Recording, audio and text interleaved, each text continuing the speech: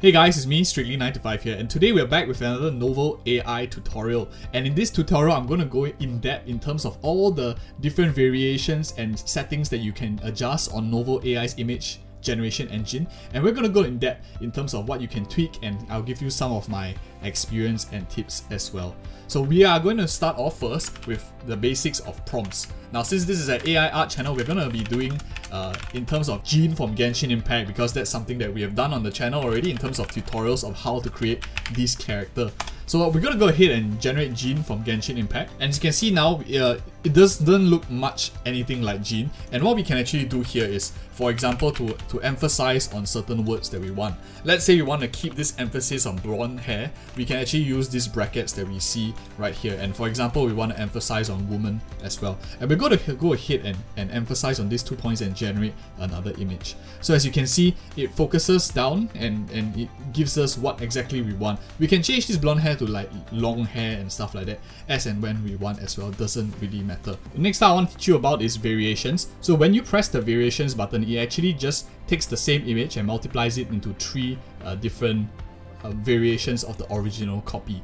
So you spend a little bit more endless as well, and once it generates these 3 images, for example, if I really like this image, this original image here, what I can actually do now is I can click on it and I can actually use it in terms of, so you hold it and then you drag.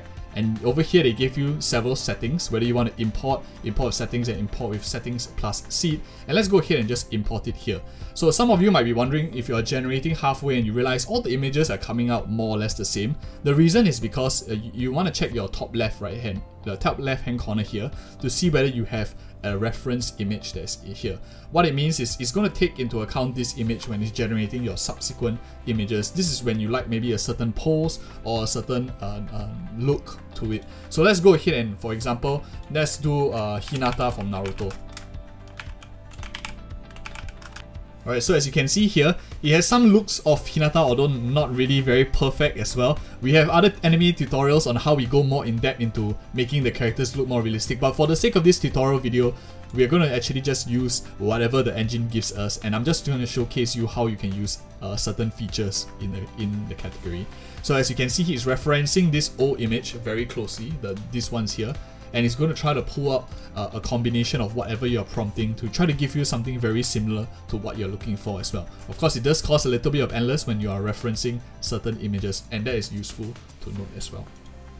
Okay, so now next step. Now we're going to make sure we're going to cross that so it doesn't keep referencing the images, and we're going to now talk about seeding. So for example, if we really like this image, we can actually click here to copy the seed to the clipboard, and we can actually put the seed right here. So what a seed is actually in Novo AI is the exact same way that AI has calculated your image, and each random generation that you use actually has a unique seed to it. It can't be used outside of Novo AI Arts engine, and what you want to note is that the settings that you use to create this seed has to be the same in order for it to be very applicable as well. I don't really use the seed function as much as I use the just dragging the image and importing the image here. I find this referencing much quicker, and it gives you exactly what the kind of images that you're looking for. So I use this more than seeding, but both of them work really well as well. And not to mention, seeding actually doesn't increase the endless cost, whereas referencing images does. So that's just something for you guys to know. So next up, let's now talk a little bit about the information here on the right hand side. So let's talk first about the 3 different diffusion engines that you can use, or rather diffusion anime curated, diffusion anime full, and diffusion furry. Now furry is pretty obvious, is for all of you who are trying to make like animal characters, or maybe your character in your video game has a sort of a furry that you want to recreate in terms of like pets with that look. This is going to be really great for generating those kind of hybrid human animal characters. The real difference between curated from full, as what I can feel, curated gives a much more filtered set of results. It gives more, it's much easier to use curated when you're first starting out, and full, the main reason why full is really good is especially when you're looking for explicit or NSFW content. Then this one will give you the whole entire range and spectrum. Curated doesn't give that much.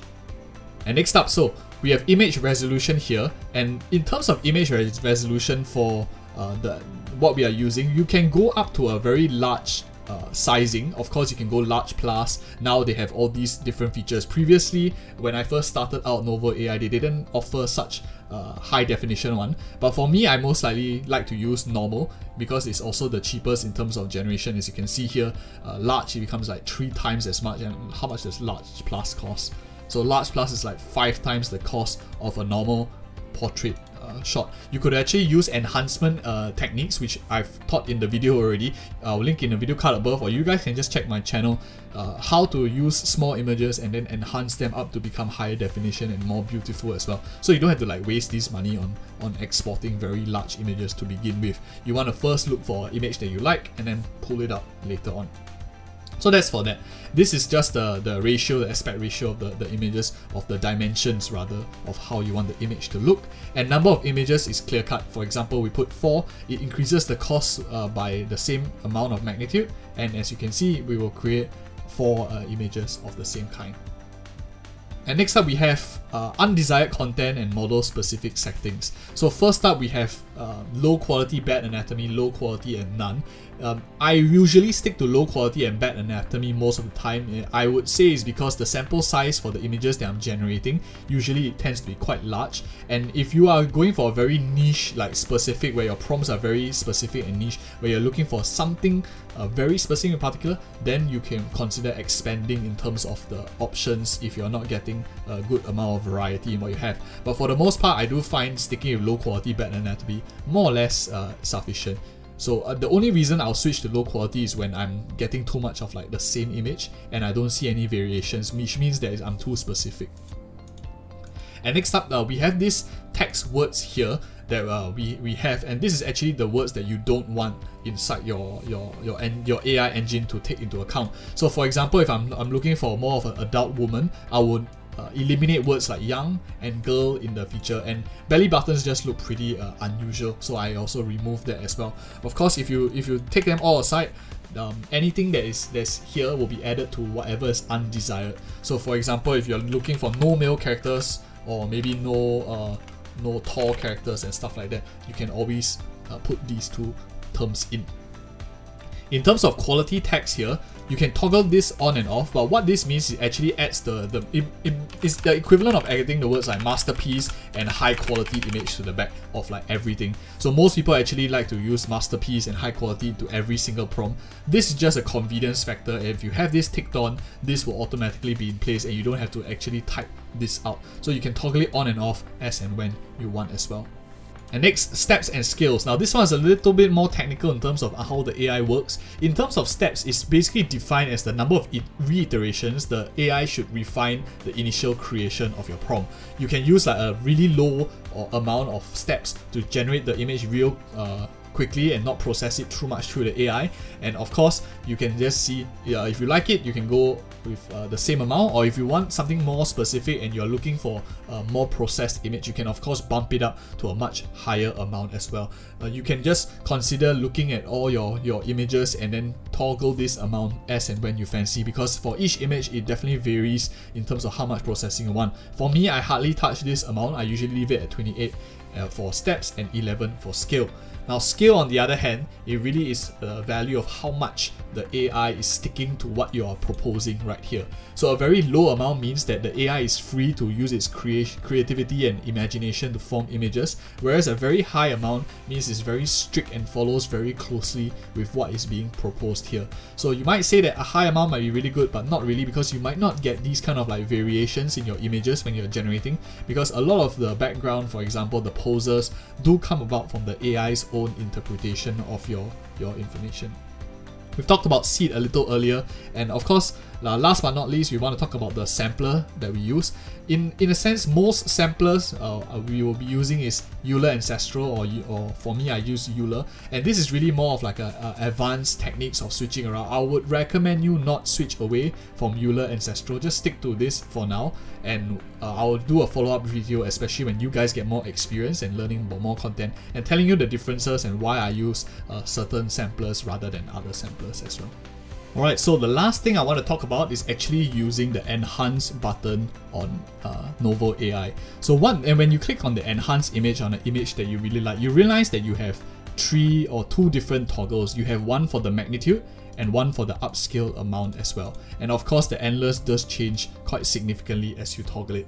So what enhancing is, it basically passes the generated images that's already been generated through the novel AI's diffusion engine for a second time to improve the image quality based on the prompts that you have selected. It differs from upscaling in a way. In terms of this upscaling, is that your text prompt affects your enhancement as well, allowing you to, for example, change this up a little bit to adjust your prompts so that you can focus on certain aspects if you're missing. For example, maybe if this one wasn't like blonde hair and I wanted to put it more of a blonde hair, I can change my words and emphasize a little bit more on blonde hair to get it into the exact same way as you want as well. Okay, so the magnitude slider uses a combination of values of strength and noise. In a sense, you can select the individual settings options to set the values yourself, but so let's just click it here. So in terms of these two settings, you can actually, once you press this button, you can actually adjust this based on how you feel like it. This is more towards the advanced tutorial, but I'll add it in this video as well because I think it's quite useful for you guys to know.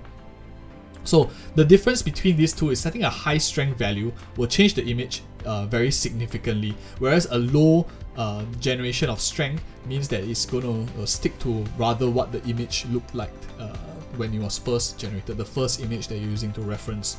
And a higher noise setting may allow the AI to generate more detail in the image as well. So you can toggle this on, play it however you like if you feel like it. To be honest, I hardly use this one. I'd rather generate more images in terms of mass bulk and quantity, but if you are trying to like min-max and find the best image, this will probably be the most efficient way of finding it as well. And there you have it. If you want to see how I monetize AI art, or perhaps give you more in-depth tutorials on creating anime characters to be exactly what I'm looking for and not have too much wastage, do check out these other videos I have on the channel already. Like and subscribe for more AI anime art tutorials, and see you in the next video.